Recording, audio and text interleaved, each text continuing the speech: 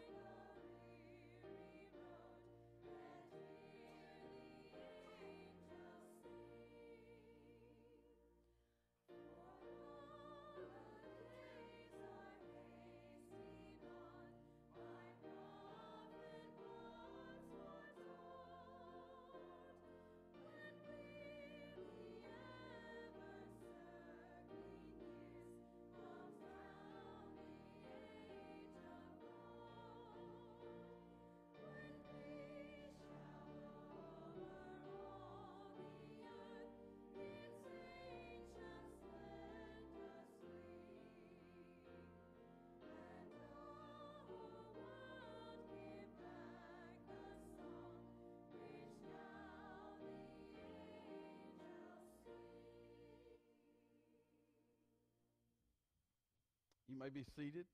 Well, good evening and welcome to Neill's Creek Baptist Church for our Christmas Eve candlelight service. This is a special tradition for our church, and if this is your first time joining us on Christmas Eve, we are so glad that you have chosen to spend this special time with us this evening. You know, Christmas Eve is a night of anticipation. We eagerly await all of the good things that we know will happen tomorrow on Christmas Day. We anticipate getting up early to see presents under the tree. We look forward to being with friends and family and loved ones. We can't wait to taste those special home-cooked dishes and many of the family recipes that have been passed down through generations of our family. The 4 Sundays of Advent have built our anticipation as we get closer and closer, and we're almost there to Christmas Day. Tonight we remember events that took place over 2,000 years ago in the little town of Bethlehem. A young couple engaged to be married were eagerly expecting the arrival of their child, searching earnestly for a place that they might lay their head and have some rest before Mary went into childbirth, went into labor. They were looking for anywhere that would be sanitary and suitable where she might give birth to her firstborn son. But no such place was found. Instead, Mary and Joseph ducked into a cattle barn where she gave birth and wrapped her baby in bands of cloth and lay him in a manger of straw. And there are many reasons to be excited for Christmas Day and to look forward to its coming each year. But the greatest reason for our anticipation, for our celebration, must always be the birth of this child. All the other worldly aspects of our celebration mean nothing if we don't make room for Jesus to be born anew in our lives. He was the promised Messiah. He is the Savior of all mankind, and He rules as the King of Kings.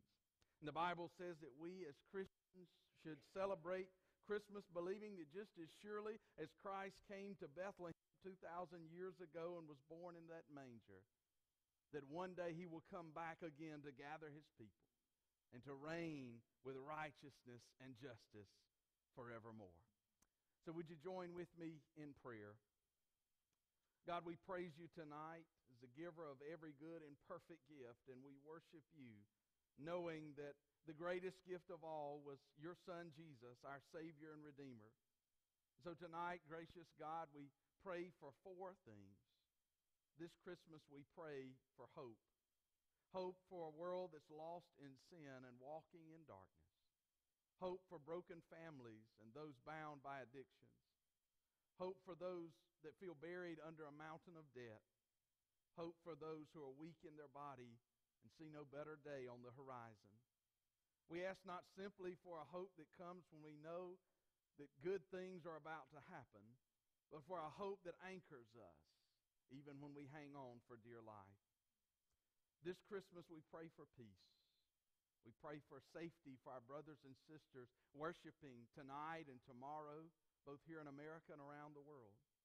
We pray for the peace that comes only from having Jesus in our heart. We pray for peace in our families where strife and pain and division are all too often real. We pray for peace in our communities where drugs and crime and violence seem to be so prevalent. We pray for peace in our nation that seems to be so polarized by political agendas and needless dysfunction. We pray for peace on planet Earth to save us from wars and terror. We pray for a peace that is not simply the absence of conflict, but a peace that passes understanding.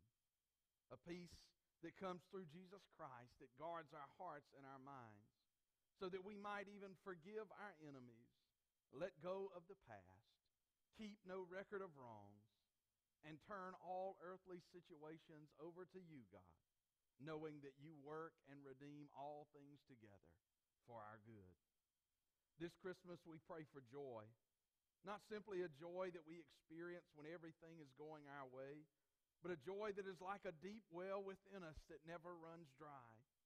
We pray for the joy that comes from giving instead of receiving. The joy that comes from putting a smile on someone else's face. The joy that keeps a song in our heart and a word of praise on our tongue. We pray for the joy to speak life and proclaim God's favor in all circumstances. And we pray that this joy of the Lord will keep our bodies healthy, our spirits whole, and our souls bold for the kingdom of God. This Christmas we pray for love, unconditional love. We pray for the love of God to heal the hurts of the human race, to forgive all our sins, to make all things new.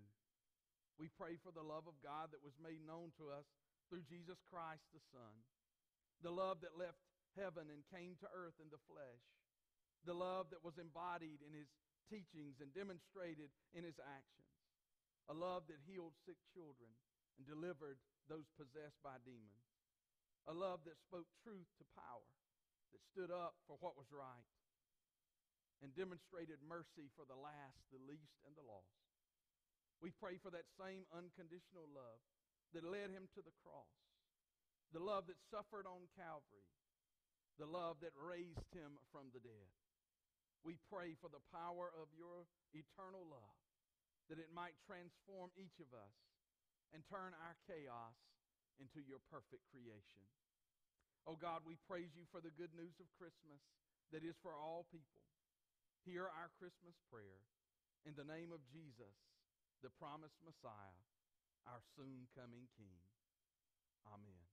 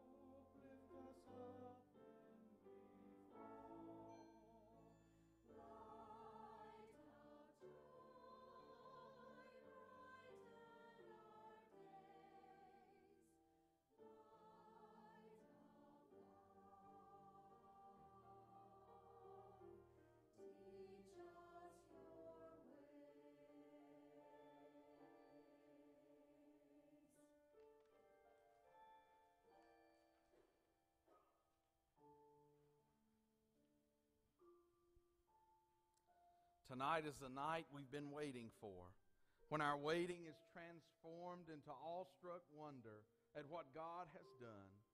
We celebrate Jesus coming into this world as we light all 5 candles. The first candle reminds us of the ultimate hope that comes through our Savior's birth. The second candle beckons us to the peace of Christ that surpasses all understanding. The third candle invites us to share the joy of the shepherds and angels in announcing our Savior's birth. The fourth candle reminds us of the good news of great joy and tells of God's love that is stronger than the bonds of human sin. And the Christ candle reminds us that from the moment he took his very first breath until the day of his glorious return, Jesus says to each of us, "Surely I'm with you always to the very end of the age."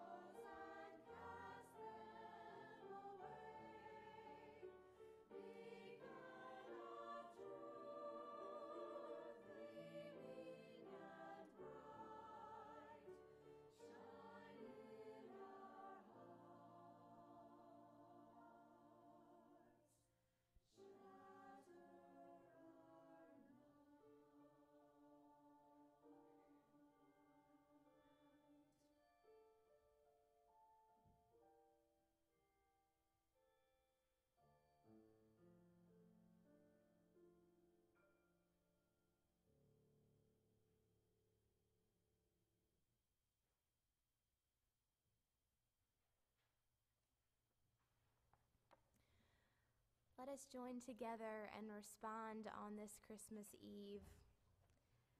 Will you join me on the bold printed text in your bulletin? Tonight we celebrate the moment, the one birth, and the one life that forever changed the world. O come, Emmanuel. Because you came to us, we have experienced the ultimate hope to combat even the darkest moments. O come, Emmanuel. Because you came to us, we have seen the fullness of love to the highest degree. O come, Emmanuel. Because you came to us, we have seen the face of peace in its purest form. O come, Emmanuel.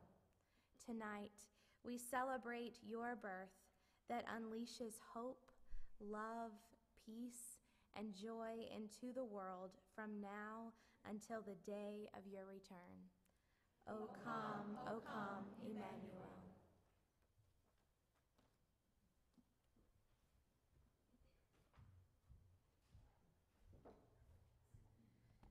I'll be reading from Isaiah chapter 35. The desert and the parched land will be glad. The wilderness will rejoice and blossom. Like the crocus, it will burst into bloom. It will rejoice greatly and shout for joy. The glory of Lebanon will be given to it, the splendor of Carmel and Sharon. They will see the glory of the Lord, the splendor of our God. Strengthen the feeble hands, steady the knees that give way.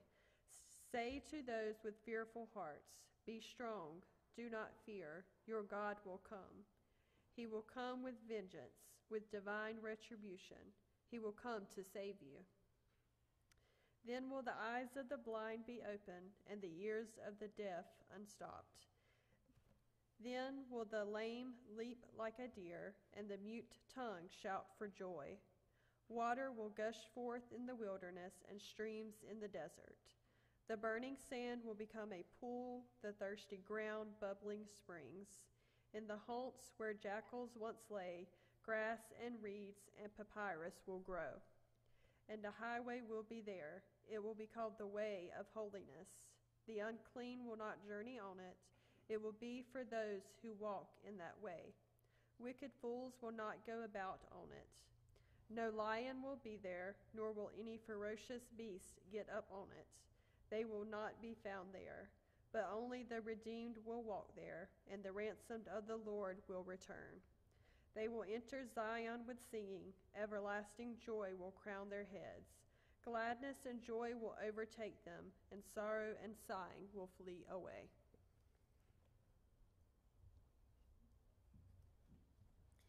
Let us join together this evening singing Away in a Manger, hymn number 103. Would you stand, please?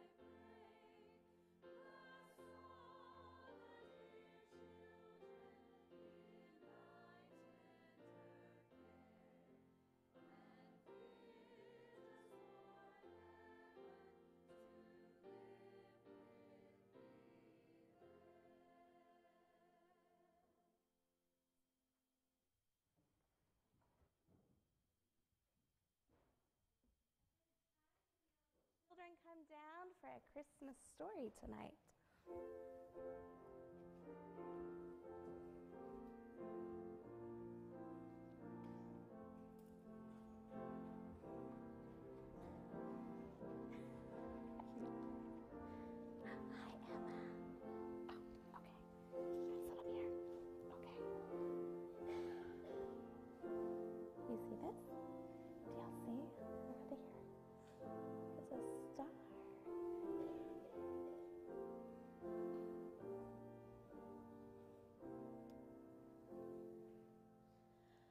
Well, I'm sure everyone is super excited for what might be coming tomorrow. But last Sunday, you may have received a gift from Miss Carol that I left you. You may have received a camel, and that camel's name was Caleb, and he had a special story because he took a special journey. And so that Caleb is to go with tonight. This is a star for me. At Christmas, some might start counting their gifts under the tree, but do you think to count your blessings too? So we count our blessings as our gifts, and we're going to learn about a camel named Oli. So a star for me.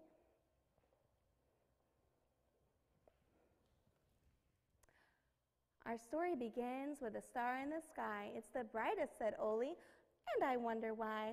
I think it's a new star. Don't you agree? Since I saw it first, I think it's for me. His mother replied, it could be for you, but it might be for all of the rest of us too.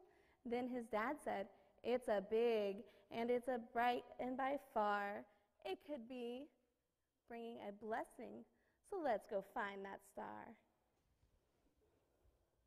So who do you think it was for? For himself. Then Oli's big family marched into the night to follow the new star that shone oh so bright. Mothers and fathers, aunts, uncles, and cousins, a long line of camels, dozens and dozens. I might be the youngest, small Oliver said, but I'm not afraid, so let's see what's ahead.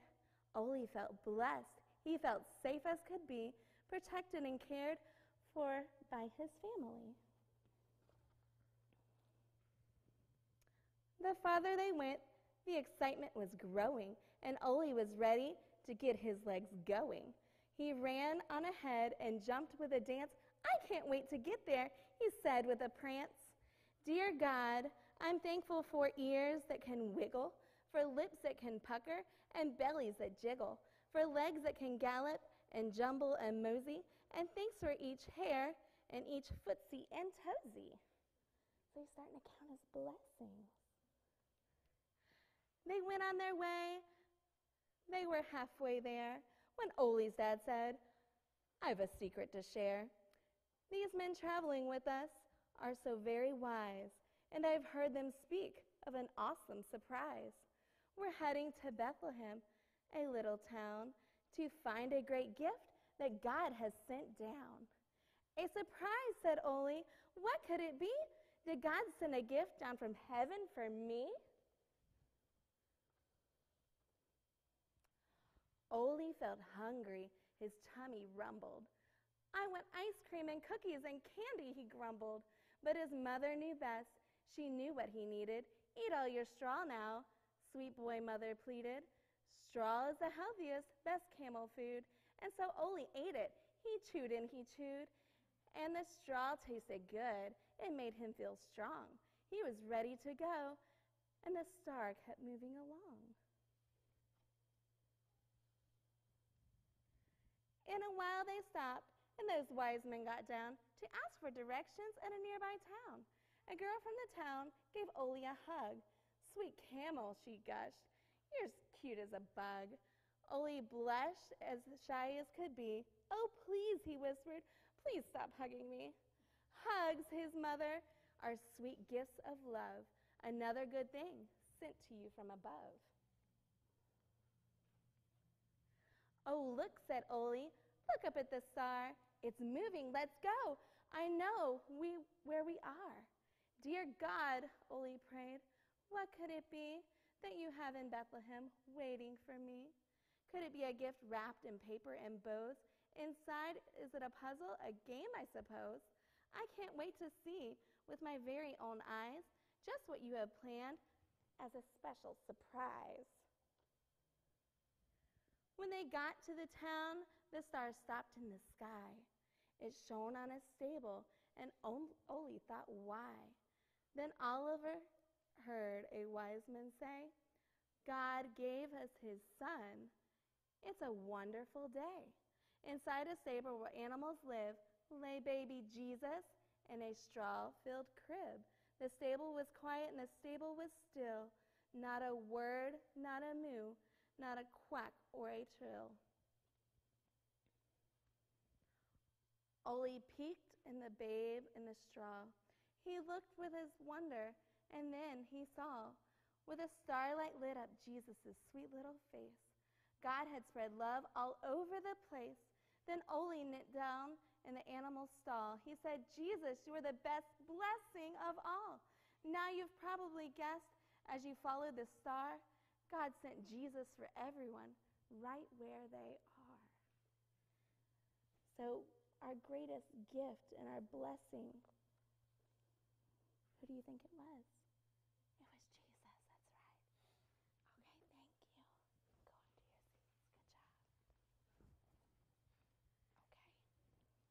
Go on to your seats.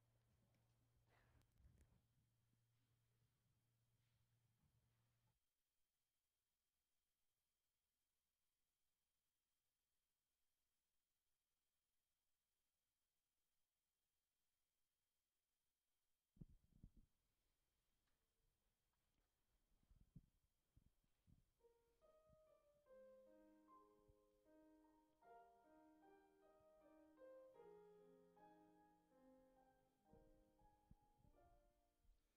They journeyed far, a weary pair. They sought for shelter from the cold night air, some place where she could lay her head, where she could give her babe a quiet bed. Was there no room for the Savior, and do you seek him anew? Have you a place for the one who lived and died for you? Are you as humble as a shepherd boy, or as wise as men of old? Would you have come that night? Would you have sought the light? Do you have room?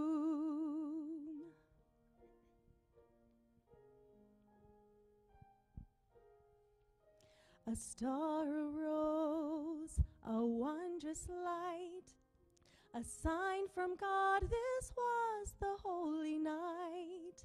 And yet so few would go to see the babe who came to rescue you and me.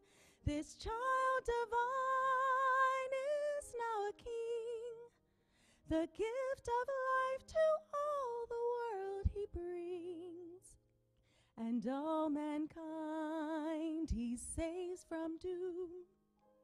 But on that night for him there was no room. Do you have room for the Savior, and do you seek him anew? Have you a place for the one who lived and died for you?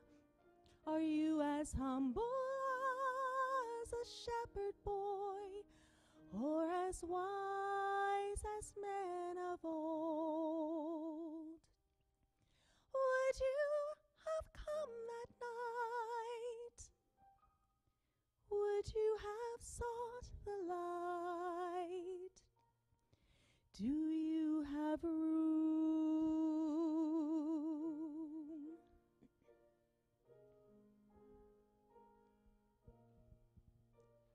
Will you come tonight?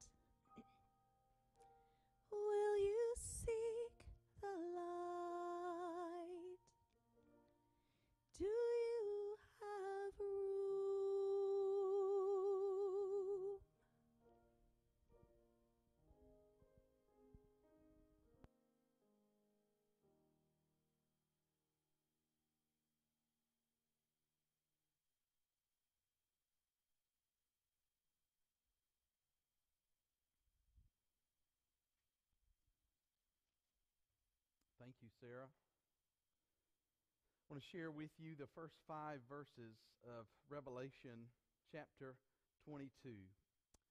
Then the angel showed me the river of the water of life, bright as crystal, flowing from the throne of God and of the Lamb through the middle of the street of the city. On either side of the river is a tree of life, with its 12 kinds of fruit, producing its fruit each month, and the leaves of the tree are for the healing of the nations. Nothing accursed will be found there anymore, but the throne of God and of the Lamb will be in it, and his servants will worship him. They will see his face, and his name will be on their foreheads. And there will be no more night. They need no light of lamp or sun, for the Lord God will be their light, and they will reign forever and ever. Amen. Oh, Christmas tree, how lovely are your branches. That's a song we hear this time of year, one maybe that we sing around a family gathering. It reminds us that one of the most central parts of our Christmas tradition is putting up a Christmas tree. Now, for many of us, picking out just the right tree, putting it up, lighting it, decorating it, putting presents underneath it, all of that is a rather ornate ritual. You're just not ready for Christmas until you've got your tree up and decorated. But everyone does it just a little bit differently. Some people go and put their tree up right after Thanksgiving, some even before. Some wait until Christmas Eve, till late this afternoon, and buy a tree on sale and then put it up and leave it up for the 12 days of Christmas. I even saw on Facebook one family, Bert Walker and his family, they have a tradition where they go out today on Christmas Eve and they try to find the loneliest, most forlorn, pitiful-looking Christmas tree that nobody else wants and everyone else has overlooked, and they take it and give it a home. I think Bert's just trying to get a free Christmas tree out of the deal, but that's their tradition. Some go to a Christmas tree farm, like in the North Carolina mountains, and look for that perfect tree and have it cut fresh and bring it live to their home.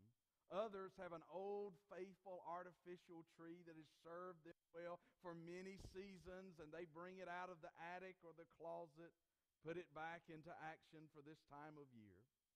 Some people prefer a lavishly decorated tree that is a centerpiece of their home. Others prefer a small, simple tree.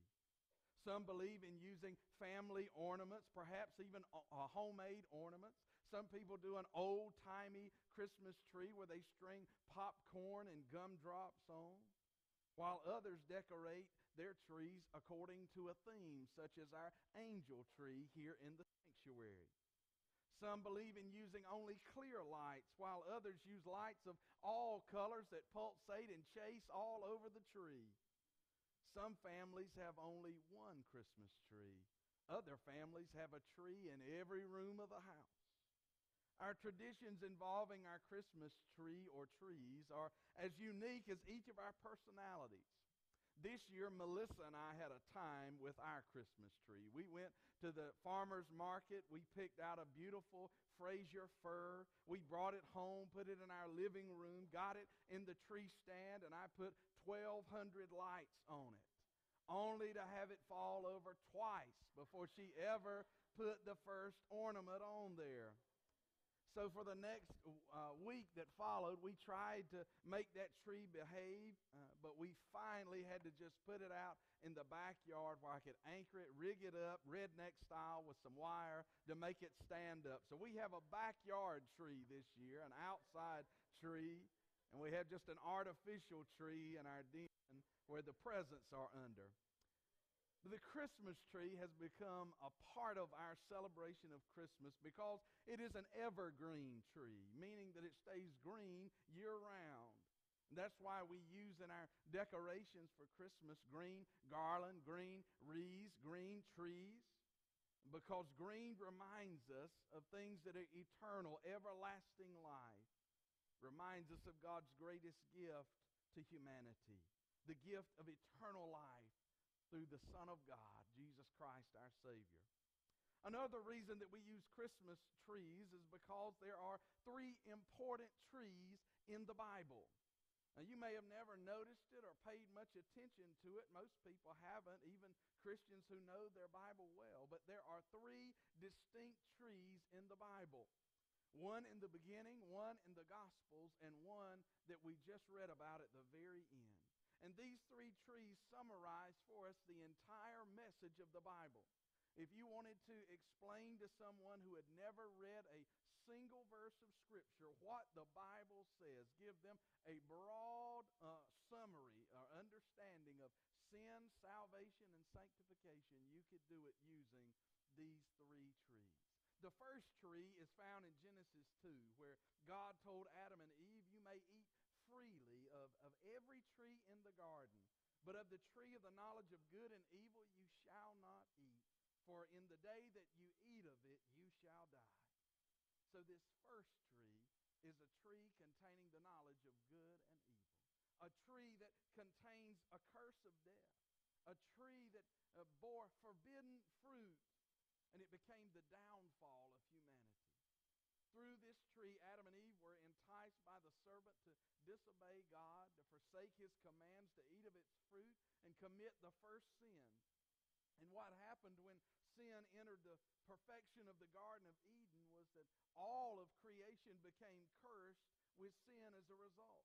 And every generation born after Adam, all of humanity, would be born into a sinful state. Isaiah 53:6 put it this way. He said, all we like sheep have gone astray. We have each turned to our own way. Paul said it this way in Romans 3:23. We've all sinned and fallen short of the glory of God. On some level, we have all eaten of that forbidden fruit, haven't we? We've all disobeyed God. We've all broken his commands. We've all been bent toward our own desires. We're all prone to wander from the truth because of that first tree. God and humanity have been separated by this thing called sin. And Adam and Eve were banished from the garden, we're told. The eternal paradise they had with God was no more after they ate of that fruit, of that tree. And the book of Genesis explains that life is hard for us, that creation is broken and cursed, that we live in a world of darkness and evil and death because of that first tree and that original sin. But then in the Gospels, we read about the second tree. It was a tree that sat atop a hill shaped like a skull. It was not a living tree, but rather it was wood taken from a tree that was used in a horrific instrument of torture and execution. Jesus carried this tree on his back, collapsing under its exhausting weight. When he reached the top of the skull-shaped hill called Golgotha, he was nailed to that tree. You may have sung those words in the hymn that we sing on Good Friday, "Were you there when they crucified my Lord?" The second verse asks, "Were you there when they nailed him to the tree?" 2 nails through each of his hands, 1 nail through his feet. After suffering for hours, there he died an agonizing death, hung high and stretched wide for crimes he didn't commit. 2 Corinthians 5:21 tells us, he who knew no sin became sin for our sake in order that we might become the righteousness of God. The second tree represents God's solution for the problem of sin separating us from him.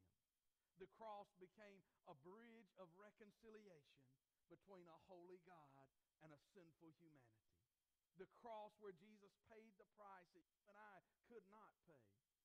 Romans 6:23 tells us that the price of our sin is death and eternal separation from God, but the gift of God is eternal life through Jesus Christ our Lord. Romans 5:8 says that God demonstrated his love for us in this way, that while we were yet sinners, Christ died for us. So the first tree created this problem of sin, but the second tree, the cross of Calvary, created created a way by which our sin could be forgiven and we could be reconciled to God and have relationship with Him for all eternity. And that brings us to the third and final tree found in Revelation 22. The tree we just read about, called the tree of life. John is shown a vision in Revelation 22 where he is escorted by an angel all around the holy city, the New Jerusalem. John sees a river of crystal clear water flowing through the middle of the city, the kind of water that Jesus said, if the human soul drinks of it, you'll never thirst again. That water flows down from the throne of God and meanders its way through the middle of the holy city.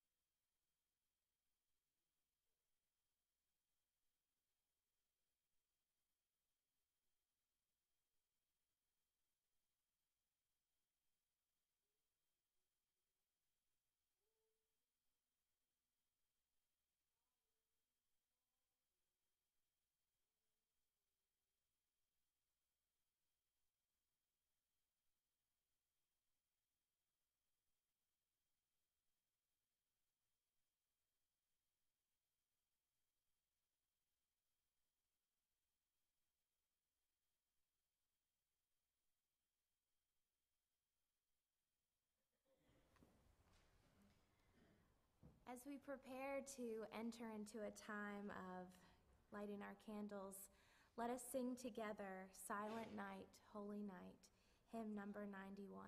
Would you stand, please?